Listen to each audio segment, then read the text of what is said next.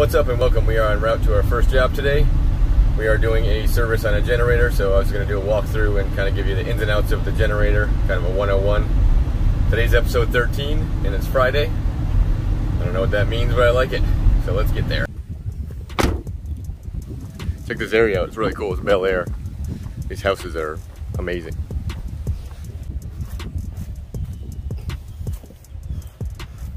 Let's see if you can see this. Zoom in. Look at this house. It's another one of our customers too, funny enough. The neighbor's house.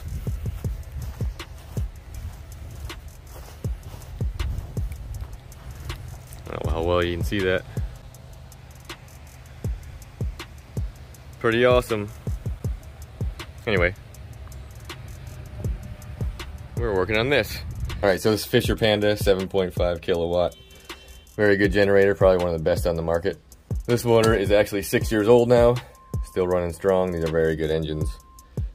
Kubota built the 11 horsepower diesel here, and they use a closed cooling system, which is very good for water being cooled to your heat exchanger here. Alright, so something you should remember, if this thing does not start, you shouldn't crank it more than about 5 times trying to start it, because it'll suck water into the exhaust because it's pumping water the whole time.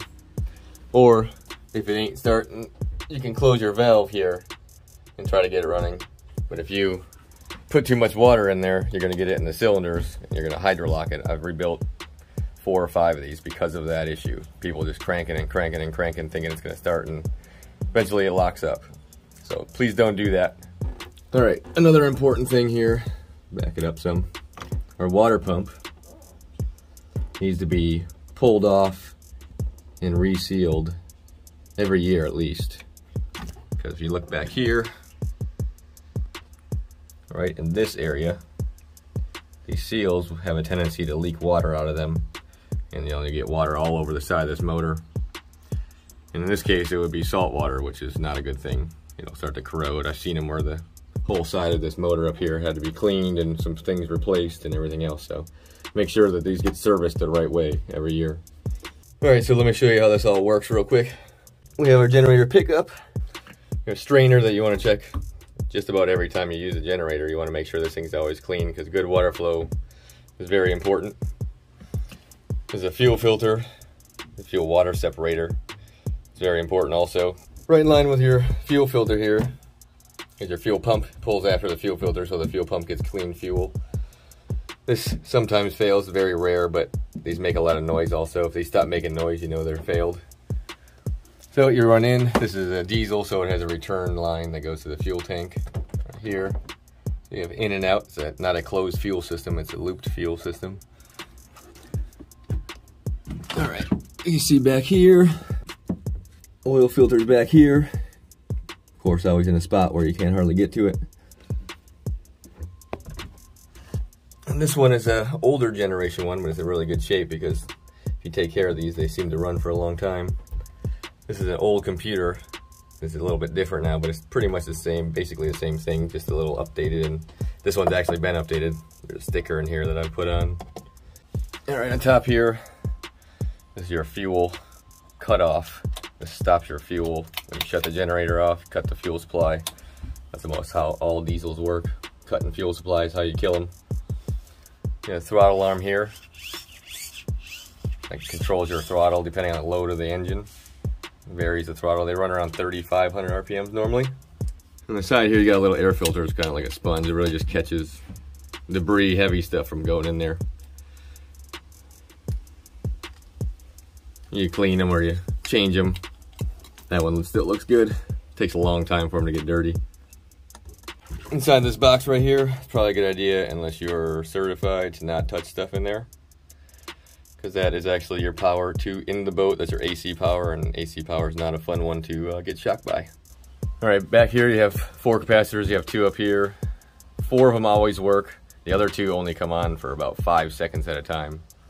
And that's when you put a heavy load on the generator. It'll actually add a couple to it so it doesn't bog it down and you don't really hear any varying in RPMs. If you can see down here, they also have water sensors. If water gets in the bottom of this pan and it contacts this connection down here, right there with the hole in it, it will actually turn the generator off because it doesn't want to suck water into the intake, because that's not a good thing. There's also one out here. That's also a water connection, because if you get water on the outside this high up in this boat, might be time to look at the bilge. Let's see here, on this side we got a fuel filter here. We change that during the service. Alright, I'll show you how to bleed this in case of emergency here. Don't worry about that arm, it's fine. Push this button here. You actually hear the fuel pump on and off. Right above this arm that's moving around by itself because it's on, there's this little 10 millimeter. You just crack it open.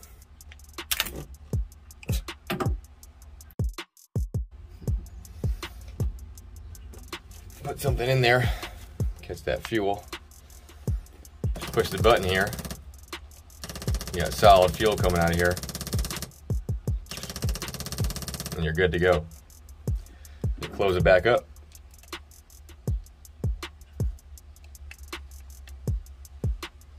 Hold the button again for 30 seconds to a minute probably. Make sure that all that fuel, everything can get up to this pump like it's supposed to. And it should fire up. If it doesn't, it'll do it within probably 1 or 2 tries. If it doesn't, then there's something else wrong. But if you run out of fuel or you have any issues where it stops and won't start again, that's the first thing to look for, is make sure you don't have any air in your system, or you ran out of fuel or water in it, something like that. Alright, I'm going to service this thing and then we'll fire it up, and I'll show you a few things. Alright, so we're all done with our service here. I'll show you the proper startup here on this thing. You just turn it on, you gotta wait for it. A lot of people just turn the power on and they'll push the start button and nothing happens. You see it comes up, it says initializing, you gotta wait for all that to clear. It takes 20 seconds maybe, something like that, for everything to set itself up so it can start by itself. Now it's all clear. All you gotta do is push the button. You don't push it a bunch of times, you don't hold it like a key switch, nothing like that. You actually literally just push it and it'll start itself up. You gotta wait for it. A lot of people think that it's like a car where you crank it right up, but it actually has to go through a start cycle, they call it, to make sure everything is good before it fires up. So let's do it. Alright, you just push the button, you'll see that light.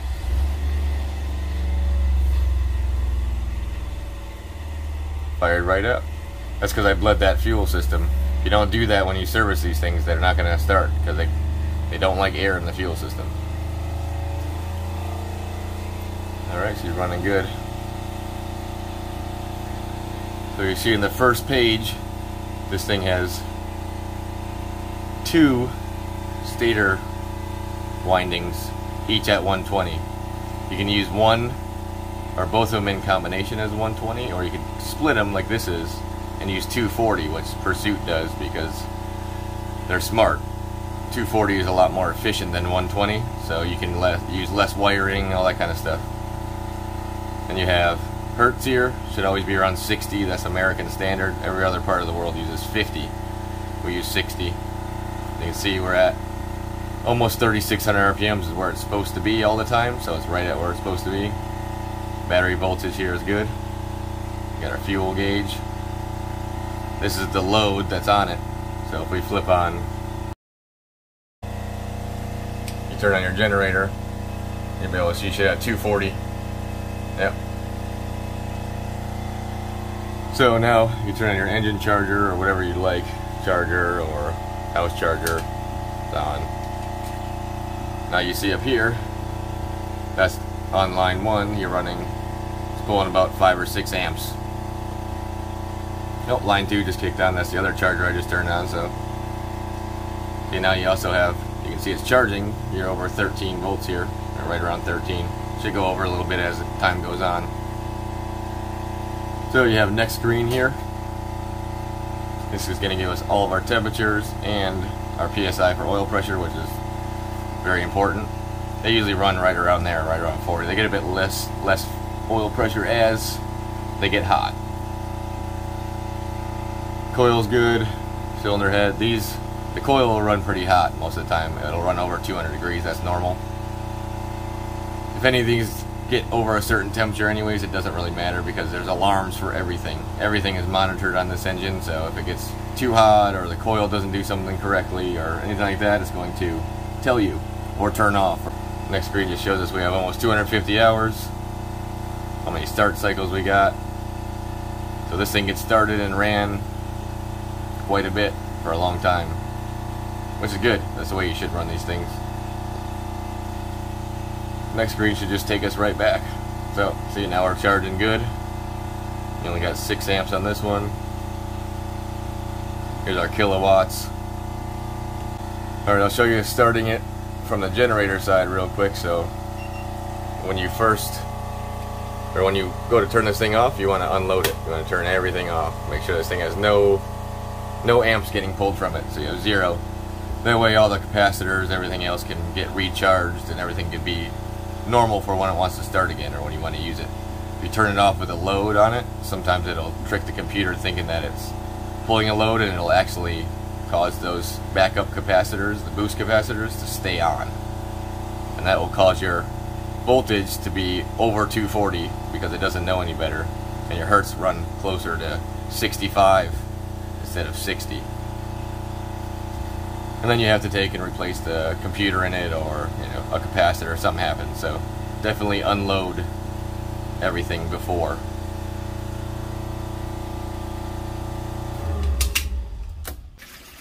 So this is what it looks like when she starts. That little lever moves, and then she fires right up. You should see that's going to move to increase the RPM to where it needs to be.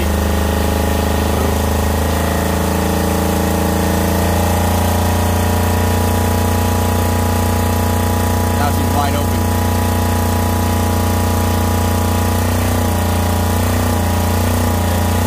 RPM.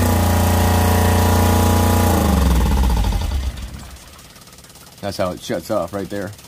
Alright, we're done with this generator and we're going to call it a day. I'll see you tomorrow. Red Giro.